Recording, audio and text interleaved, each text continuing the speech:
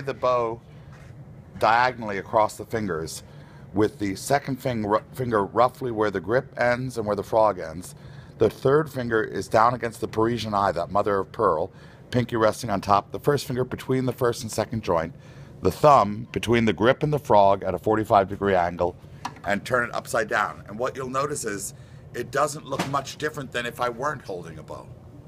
The whole idea is, how would the hand want to hold a bow naturally? You see, if I don't do anything.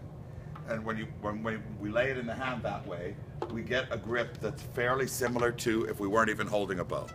So you'll see the fingers are all rounded and can all wiggle. Nothing's locked. You see? It's all, if you can wiggle your fingers without feeling like you're going to drop the bow, then you probably have a good, comfortable bow grip. We'll talk more about that. But that's the basic grip. Franco-Belgian bow grip.